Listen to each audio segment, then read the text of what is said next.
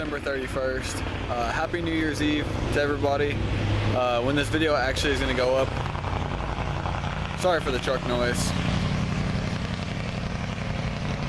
but when this video goes up, it is going to be New Year's Day. So I hope 2017 is everybody's go-to year. I hope you guys find everything you want on for 2017, all the bucket list things. It's starting to rain.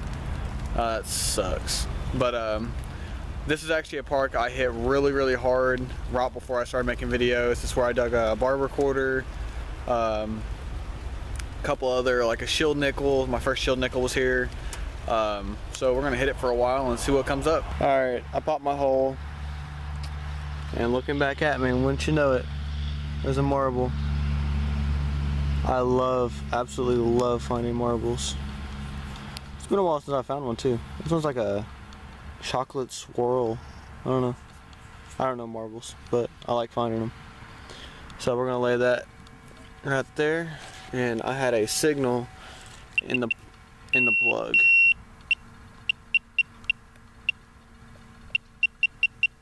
So hopefully it's a nice little spill of some sort. I see a nail. You know, gotta love nails. Alright, well I had a deeper signal, cleared a pull tab, and I got a little bullet. It's tiny. Not that old, but I'm moving locations. I've been here for over an hour and it's just not panning out, so we're gonna go somewhere else. Well, down in this hole, I got a Evansville Class G. There's a 3, and it says 1921. Back's all corroded up. I actually got the front to come pretty clean. I like that. I'm not sure what it is. It could be like a chauffeur's license or driver's license. I don't know.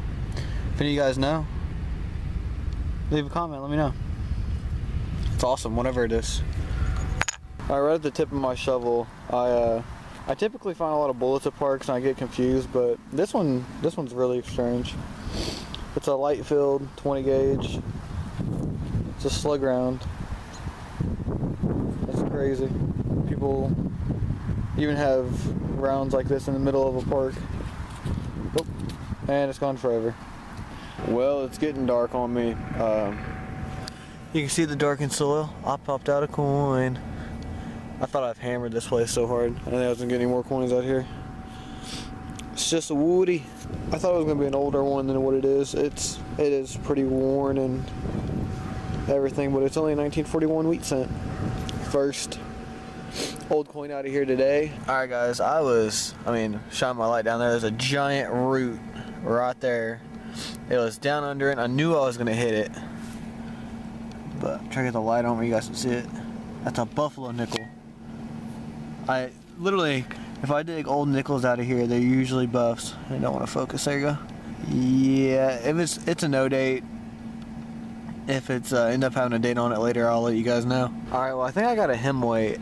It came in kind of like a zinc penny. It was deep, and there's a 4 on the other side. Let me flip it over for you guys. So there's a 4 down at the bottom. Yeah, you can see it. I think it's a hem weight, but I'm not sure. I thought hem weights only had 1 bar going across.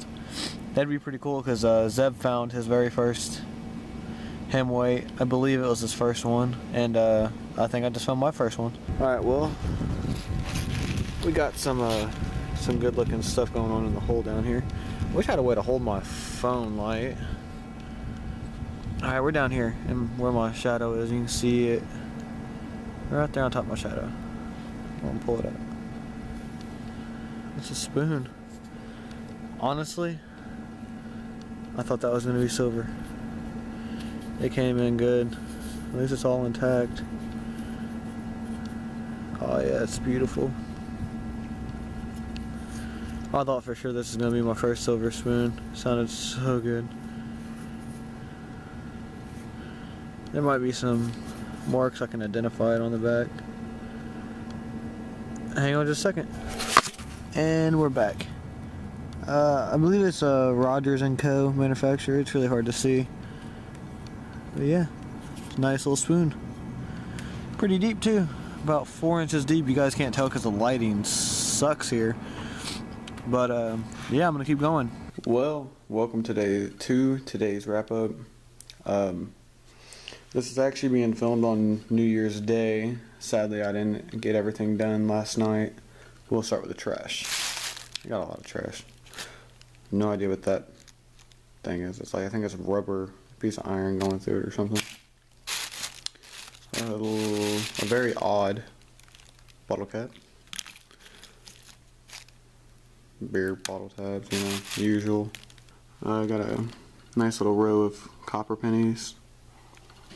This is a 64. I found it on my last stop in a Tot Lot. A little bit of dimes, $1 and quarters. Whatever this thing is, I'm not really sure. It was decently deep. Got a clock gear, a little piece of a harmonica reed, key. What kind of episode would I have if I didn't find a key? This one looks like it's broke all to bits. This is actually, I found this at the property of the farmhouse, which she told me that there was rings lost there, and this wasn't one of them. Of course, that's okay though. I love finding rings. Got a little bitty bullet. Got a little bitty bullet casing. That thing was deep. 3 wheats, 1950, 1929, and a 1941 in really good condition. And this tag. I'm going to put a picture of it because I got a really nice picture of it. It says Evansville, Class G. There's a 3 and 1921. I think it's a chauffeur's license, actually. It's pretty cool.